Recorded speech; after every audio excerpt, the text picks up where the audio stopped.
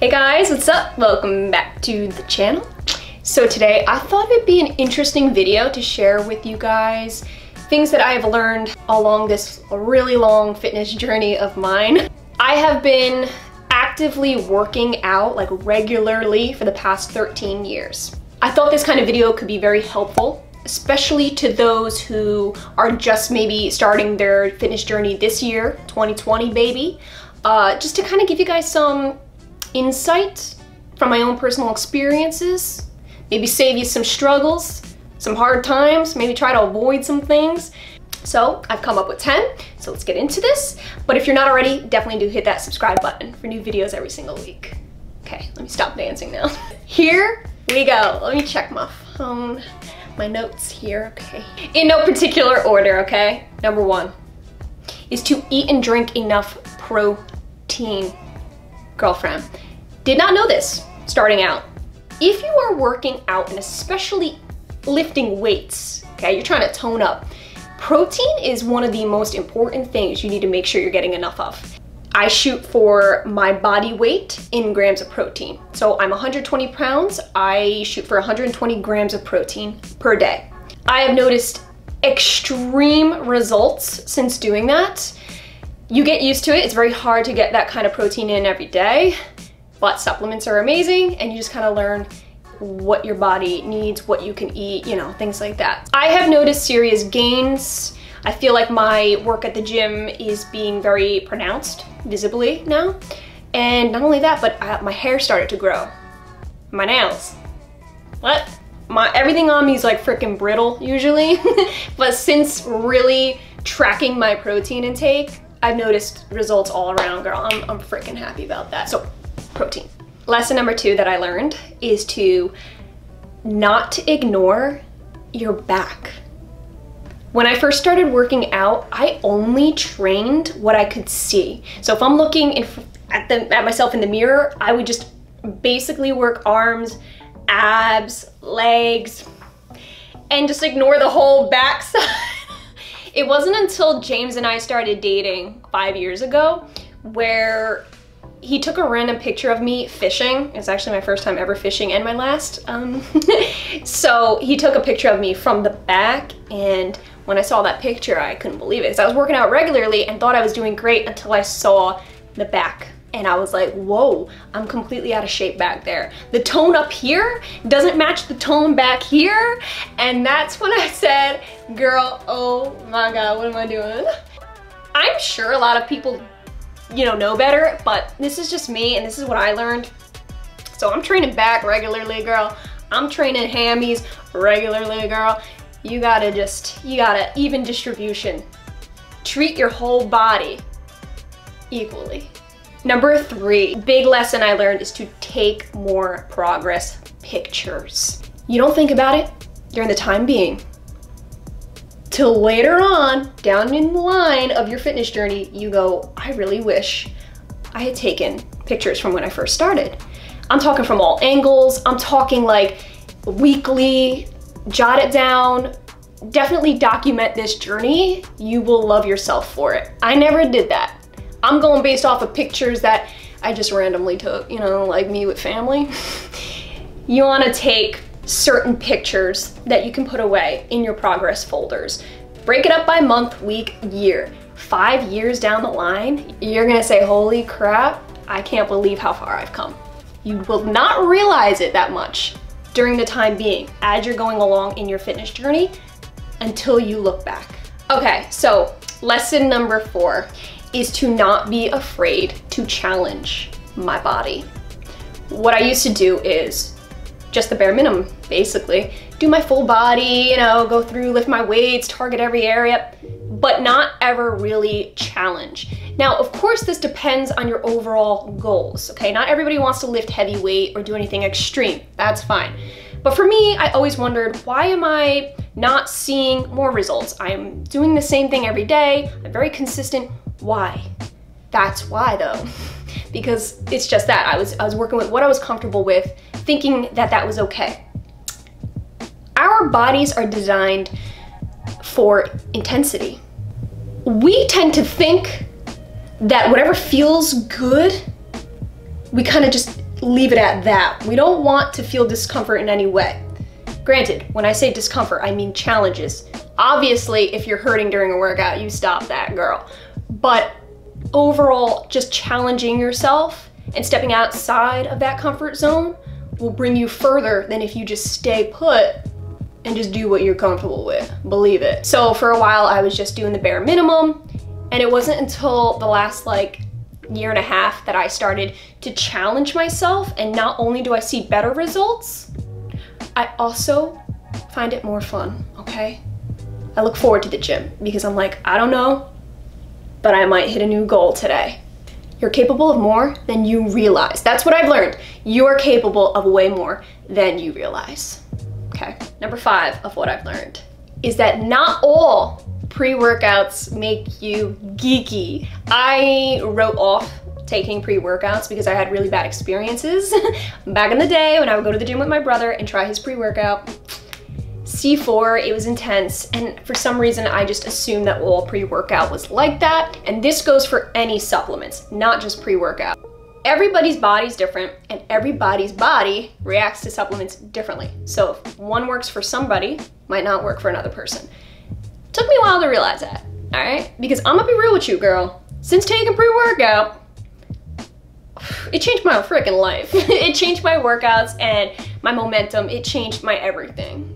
I'm currently taking Fuel by Campus Protein, and it works for me. It heats my body up. I feel like I have natural energy. I feel perfect on it. I don't get jittery or nauseous or anything like that. So definitely when looking into pre-workouts, don't just write off a supplement just because you had a bad experience like I did.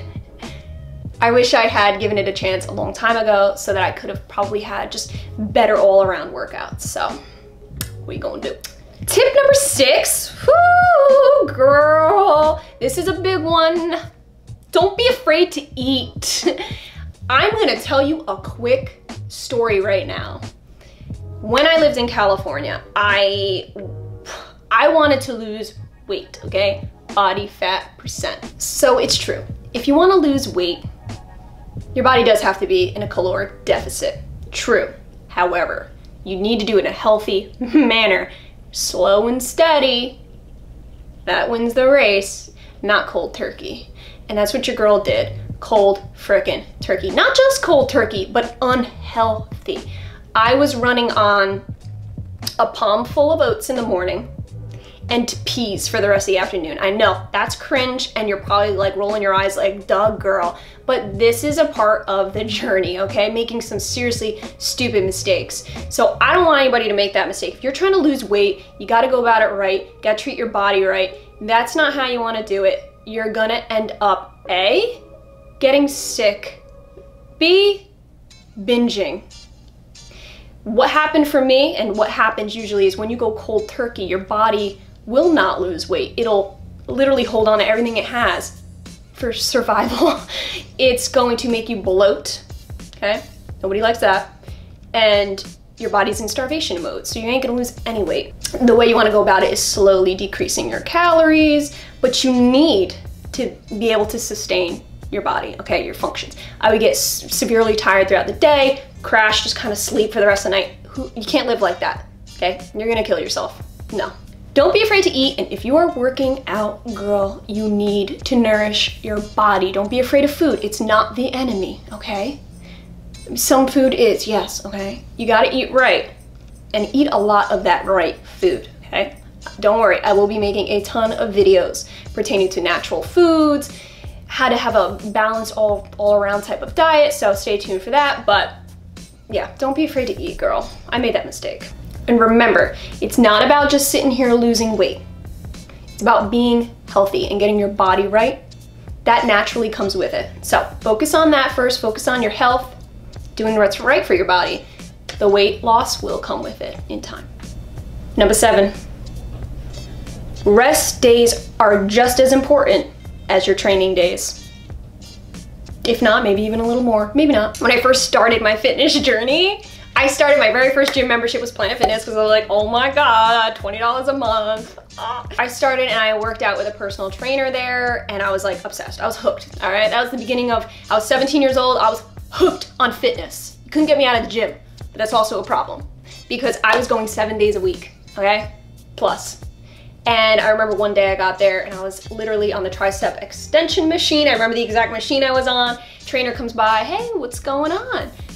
I was like, not much, I'm just not feeling it today. It's like, you okay? Nah, I don't feel well. He asked me when my last rest day was, and I was like, what? What do you mean a rest day? He said, no, you're supposed to rest your body, okay? Who knew? I thought, honestly, the more you work out, just the better, plain and simple. That's it. That's not true. Your body needs to rest, okay? If you're tearing up that muscle, which lifting weights, you're literally tearing up your muscle, you need time for that muscle to repair itself before injuring it again. So when you take those rest days, that's where your muscles are made, okay? Not necessarily at the gym, okay? That's when you're ripping them apart, yeah! But when you want to recover, you need to just kick back, watch a movie, and eat good food. Lots of protein. Number 8 of what I've learned, okay. Self-tanner is a godsend. I currently have self-tanner on, okay.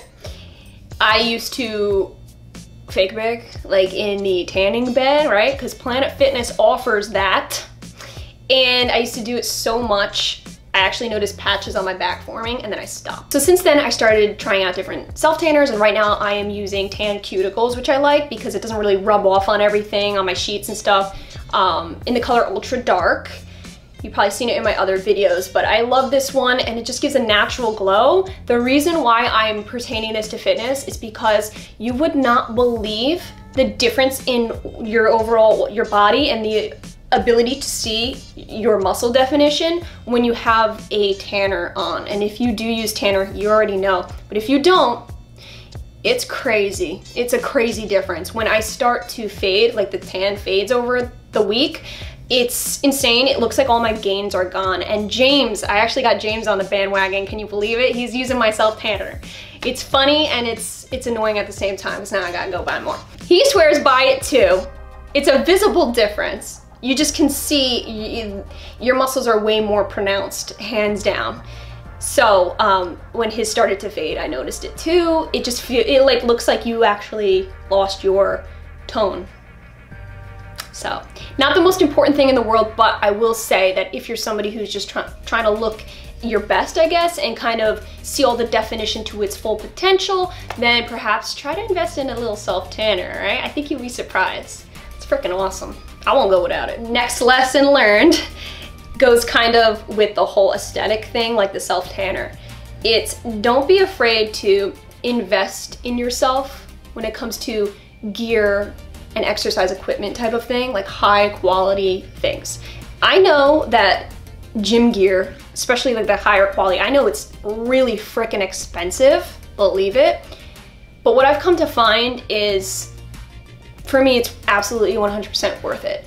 Not only because you're working with high quality gear that will last you potentially longer, but it's gear that is designed to be flattering. So when you're working out or pictures, whatever you're doing, it's simply going to flatter you more, which is gonna make you, at least for me, more confident and more likely to keep going, okay? I know this sounds crazy, but trust in me. I used to buy very inexpensive, and there is a lot of great inexpensive gear out there, believe me. I used to go like really cheap to the point where it's like, it's bad. And it was like, the gym gear would just like hang off of me. I looked sloppy. So now that I've kind of invested that, you know, it's made a world of difference, and I actually find it way more fun to work out. So this also goes along with like equipment or anything you might need for maybe working out at home or bringing to the gym. Investing in yourself is very, very important. This is your health. There's no price tag on that health of yours, girlfriend. Like my daddy always says, your health is your wealth. Tip number 10, life lesson learned, is to bring healthy foods with you at all times, no matter where you're going. I mean, no matter. Like if I'm going to the grocery store or I got a few errands to run, I'm still bringing protein bars with me. I'm still bringing like loose nuts. That's what she said. The point being is I used to not. You end up just eating whatever's around. Now, girl, I don't know about you, but I get hangry. Not only are you gonna be in a bad mood, but your energy levels are gonna decline. And then your body starts to go into like a catabolic state, which means you're actually going to be burning off those gains. You wanna keep those gains. That's the goal in life. You don't want to use your gains as energy. No. The bonus one, here we go. So basically number 11, learning what to look for and what to avoid on nutrition labels. Only started doing this about a year ago, maybe a year and a half. I used to just kind of go to the grocery store, see something on the shelf that looks like it could be healthy, should be healthy, keyword, should be. It's labeled healthy or organic and I buy it. Just because something is labeled organic or healthy does not mean that it is. Really. You could be buying apple slices, right, that say, yeah, it's healthy. It's healthy because you're getting apples, but they're also loading it with sugar. Like, that's probably the main ingredient. Like, you gotta look into things like that. So the things I look for is A, portion size, okay? Because when you're looking at a nutrition label, it's by portion size, not the whole thing. And a lot of people, they automatically assume that it's for, like, say a bag of chips like this. They'll look at a nutrition label, see 35 grams of carbs and go, that's not bad for the bag. But that's just a serving size, which is probably like 2 or 3 chips. I don't know about you, but I don't eat just 2 or 3 chips. Absolutely not. I'm gonna eat the whole bag. So it's definitely a good idea to learn how to read a nutrition label. Looking at those carbs, looking at the sodium, big deal. So learning how to break it down, seeing what you're gonna be eating, it's gonna definitely help you to achieve your goals. Sodium's a big one for me. If I don't care about sodium, I'm going to bloat. You're gonna retain water and you're gonna lose your muscle definition, you're gonna get dehydrated. There's so much more to a nutrition label than just calories. And another big one is ingredients too. Gotta look at the ingredients. Always see what's ranked highest. So the first ingredient is always the ingredient that is most prominent in that particular food product. And then it's scaled down. So the last ingredient would be what is least in the product. So I always factor that in. I could go into detail on that too, but bottom line is to definitely learn how to read a nutrition label thoroughly so that you can make more health conscious decisions and not kind of get fooled with that whole healthy organic label game, okay? No, that was 10 years ago, girl. That was 10 years ago. So yeah, things change. Okay guys, so that was it. That was it. A total of 11 things that I have learned that have changed my fitness game. Hope this video could help some of you in your fitness journey. Hope you guys enjoyed this video, and thank you guys so much for watching, and I'll see you next time.